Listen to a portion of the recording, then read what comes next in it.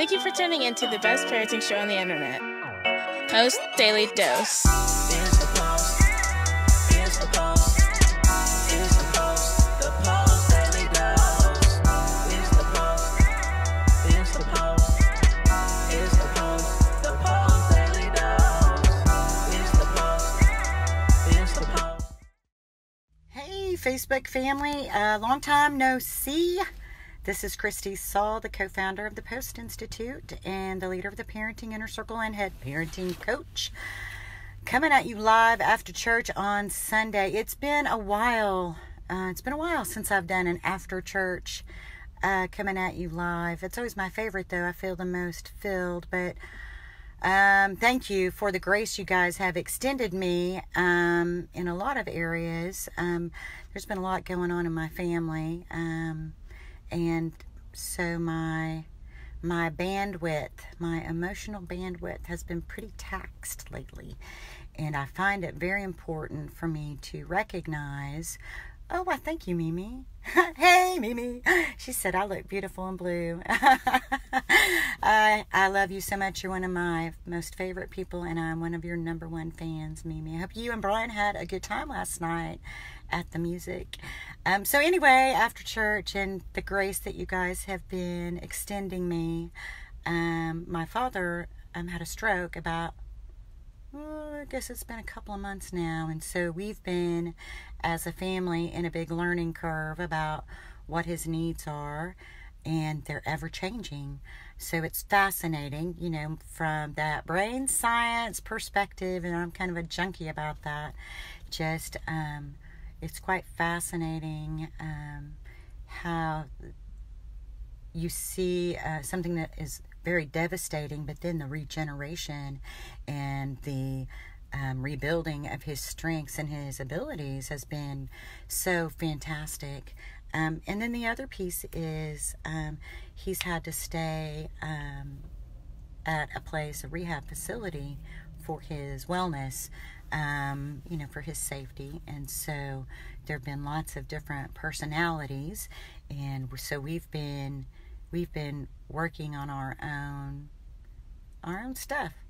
Sometimes it gets kind of scary, and so in the fears that we've been experiencing as a family, and the experiences of all these different personalities around us, it's been intense. So, to say the least, it has been intense. So to all of my friends who are in the sandwich generation, where you have children, I have a 15-year-old, and I've got my son Kevin, who's 26, and so and then you're also part of the caregiving of your parents as they're aging.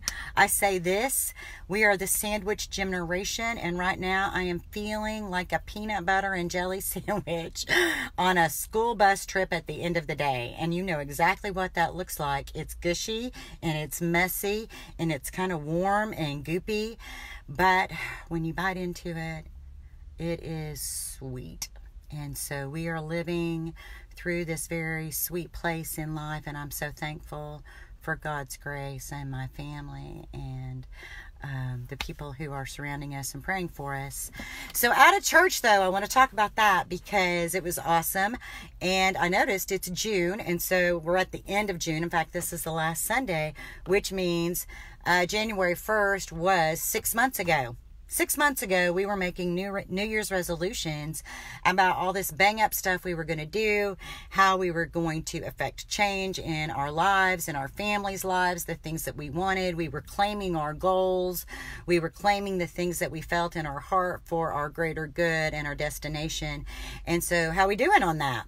Because, time goes by, and when we're not actively focusing on what it is that we've said we wanted to do, we will slip right back into our old routines and our old habits.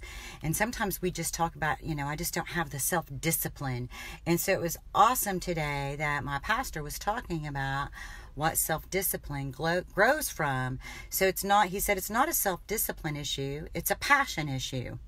And if it's a passion issue, then it's, I'm going to have to look at my notes. It's a devotion issue.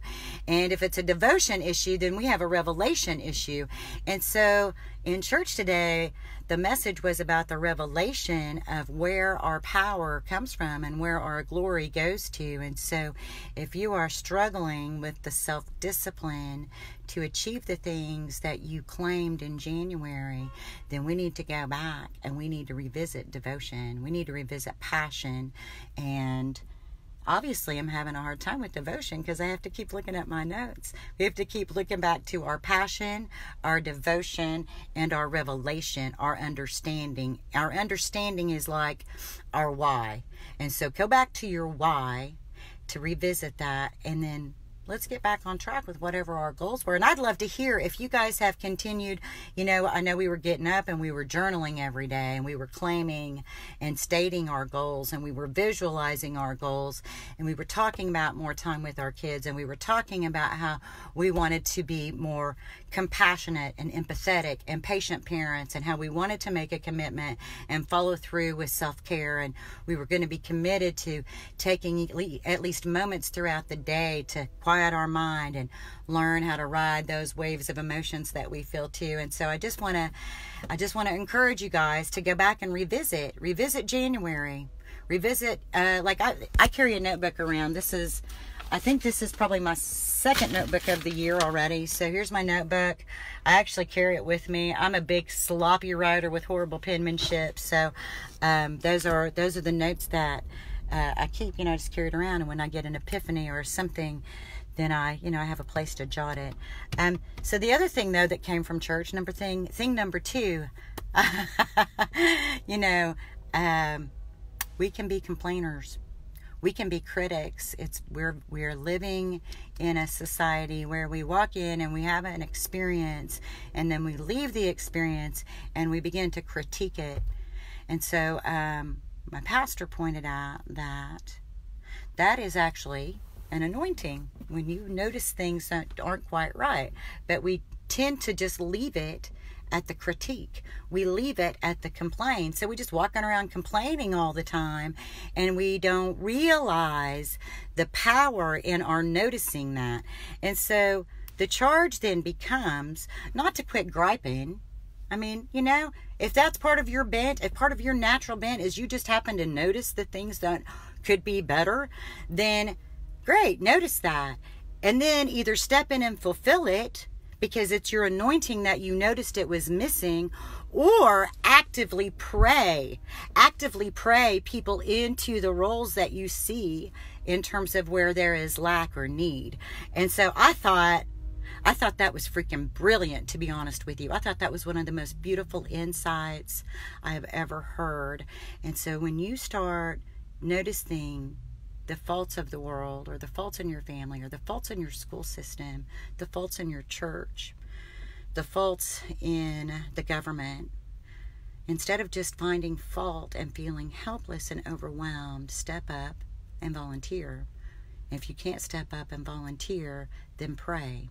And pray someone into those positions who can fulfill the loving destiny that you hope for humanity.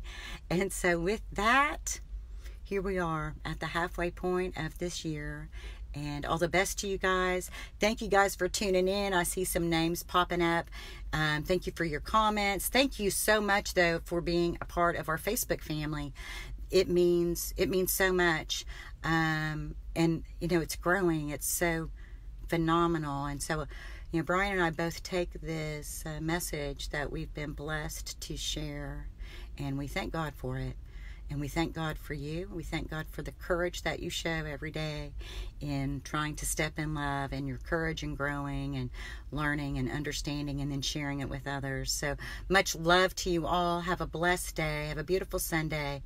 I hope you get a chance to enjoy some time with your family. Share some laughs. Take a deep breath. Notice what's really important and what's not. And don't make little things into big things. Love each other. Post.